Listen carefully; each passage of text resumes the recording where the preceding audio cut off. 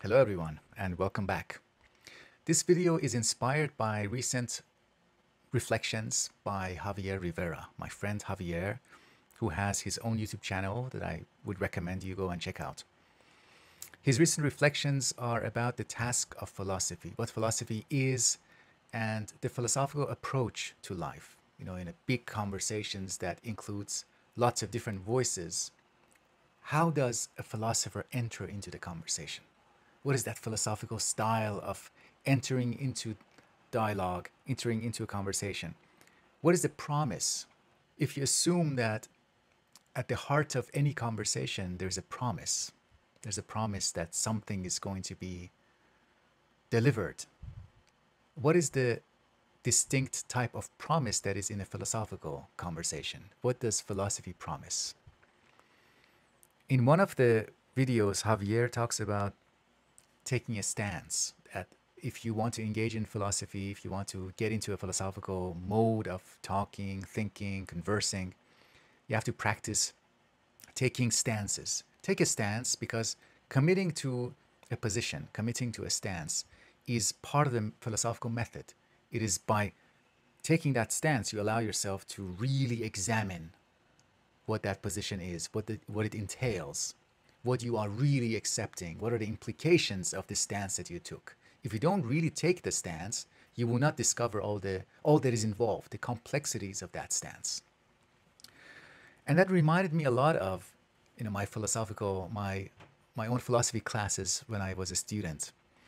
And I remember not just in philosophy courses, but in many courses outside of philosophy, there was always this instruction to write an argument, that the goal of the course is to teach us how to argue, how to take up a position and then defend it, make a case for it. I'm more or less comfortable. Of course, it's a very good and useful way of starting the education in philosophy. But is that what philosophy is only about? Is that all that philosophy is about? Are there other ways of engaging as a philosopher, as a philosophical thinker? I mean, you don't have to call ourselves philosophers, but are there other ways of engaging with philosophy or engaging philosophically that is not argumentative and combative? You commit here and then you go for it. You fight the other side because your stance is always in opposition and in contradistinction with the other side. Typically that's the case. Now, what I want to consider is it possible to think about a philosopher in a way that is more similar to an artist? And if so, what would that mean? What would an artist philosopher do? Artists, even in their most intense way of engaging with their work, they are not combative. They don't need an other side to argue against. Instead, they are engaged with something that, first of all, something that is a part of their experience that they need to recognize. They need to somehow express that they are witnessing something. Then that witnessing, it has to do with, in part, what is out there in their environment, in their ecology, in the world where they are existing. And it has also something to do with who they are. So in other words, it has something to do with their being in the world. And an artist insists on something that they are identifying, something that they are noticing, something that they're observing, they're perceiving, and they want to be faithful to that. So they start practicing, getting into actually expressing that, the thing that stands out, the thing that is important to them, the thing that is significant to them, meaningful to them. They start the practice of overtly insisting on the presence that is significant to them, the part of their way of being in the world that they want to show, not necessarily to an audience, but to show, to flesh out, to express, to bring it out. Congruent with that overall image, you can imagine a philosopher who is sitting at a desk and just examining language, putting words together in order to express a thought, in order to continue a movement. or in order to sustain the continuity of a movement of thought, sustain the continuity of thought. They're sitting there. They're not really fighting against something. If they're fighting against something, maybe it is fighting against stagnation. But that's not really an enemy when you're talking about arguing or combating against another side. You are usually talking about somebody like you, a peer, that is more or less the same, but they disagree with you on this one thing. There's one issue that you disagree about, and you get together and or you write papers.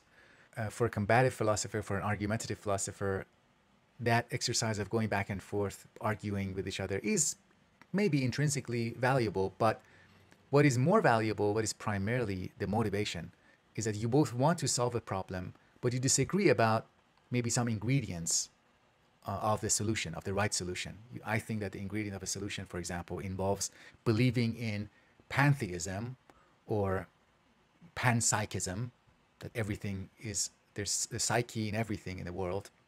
And your solution might involve not believing in that, or believing in a mechanistic universe that is largely or almost exclusively mechanistic. And then there are some creatures, some beings that are conscious. That's just one example. It's not really something I like to think about, that problems.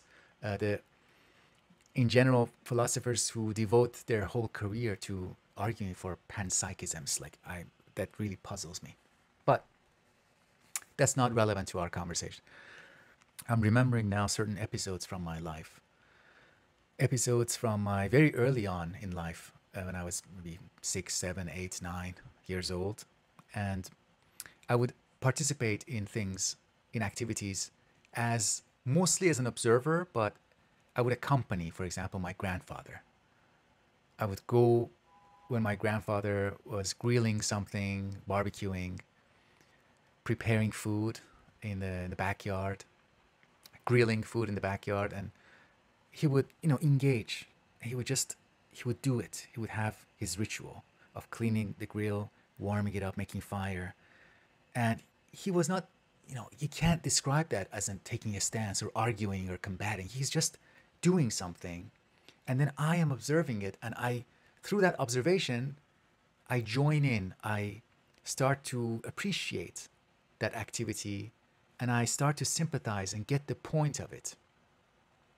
Can a philosopher do it like that? Can a philosopher show a form of life that gains sympathy from observers?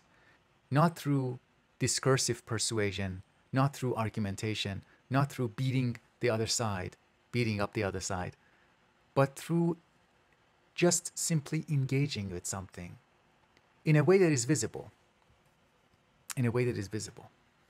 Now, I'm remembering, for example, passages from Derrida or passages from Heidegger where they are not really arguing, they're exploring.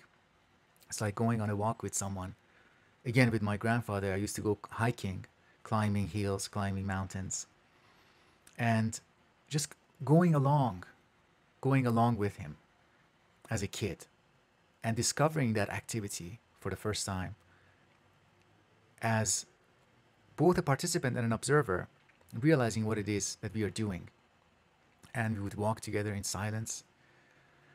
We'd look at plants together, look at birds together, set places to sit and have a snack, have a drink.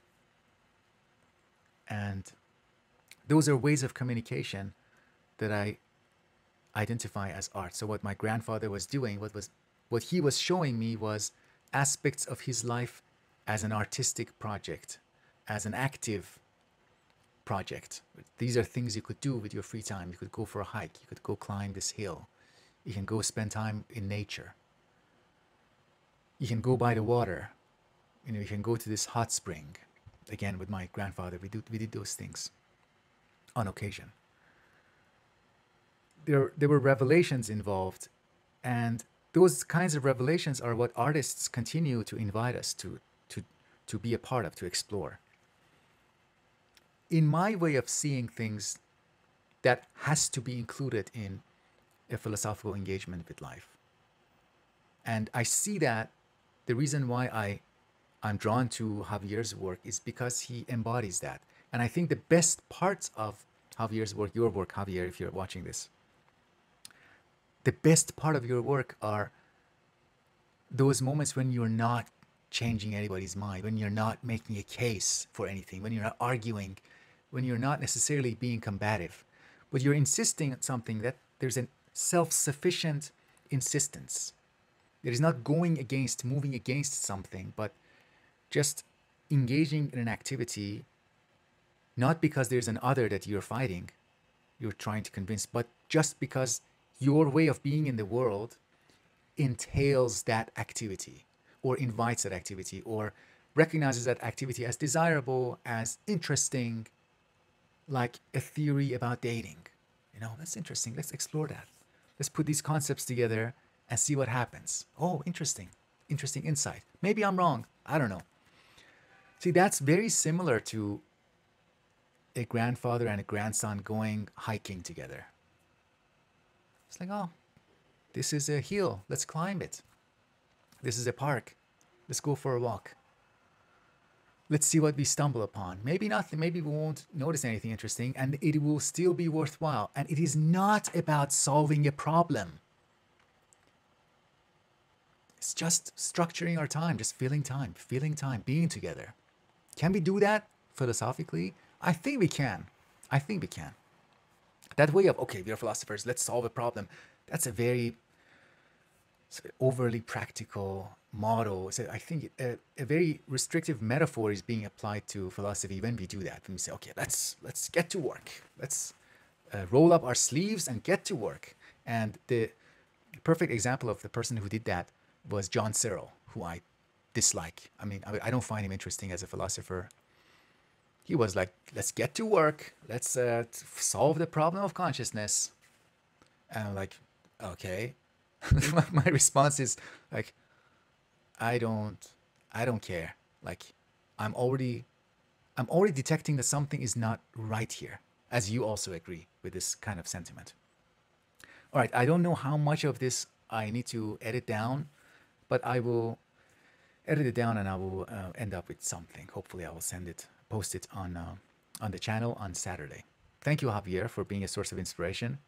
I hope other people also found something of interest here, and looking forward to speaking with you in the near future. Bye for now.